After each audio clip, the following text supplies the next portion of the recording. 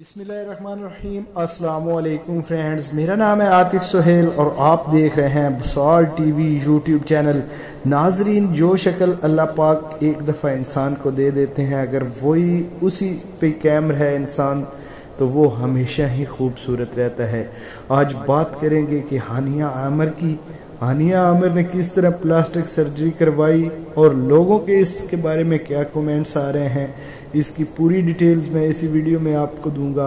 लेकिन आगे बढ़ने से पहले अपने तमाम दोस्तों से एक छोटी सी रिक्वेस्ट करूंगा कि प्लीज़ अगर आप बुसार टीवी पर नए आए हैं तो प्लीज़ बुसार टीवी को सब्सक्राइब कर लें और साथ ही लगे घंटी के निशान को ज़रूर दबाएं, जिससे ये होगा कि बुसार टीवी की हर न्यू अपडेट्स आपको टाइम से मिलती रहेगी। नाजरीन, सबसे पहले इनकी तस्वीर आपकी स्क्रीन पर भी चल रहे हैं और आप देख रहे हैं कि हानिया आमिर पहले कैसे लगती थी और अब कैसे लग रही हैं।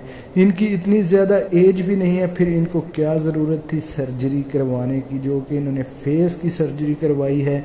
उसके बाद ये काफ़ी अजीब सी लग रही हैं और लोगों के कमेंट्स इस बारे में क्या आ रहे हैं वो भी आपकी स्क्रीन पे चल रहे हैं।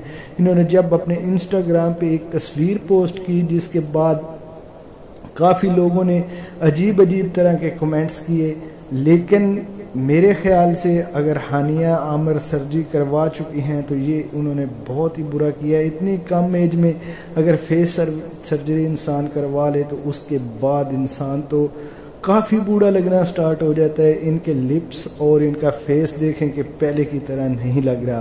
तो नाजरीन, मैंने कहा कि आपके साथ भी कुछ थोड़ी सी तस्वीर शेयर करनी चाहिए। आप लोगों के क्या कमेंट्स हैं, आपने कमेंट सेक्शन में अपनी राय का इजहार ज़रूर करना है। मैं इंशाल्लाह किसी नई वीडियो में आपको जल्दी मिलूँगा।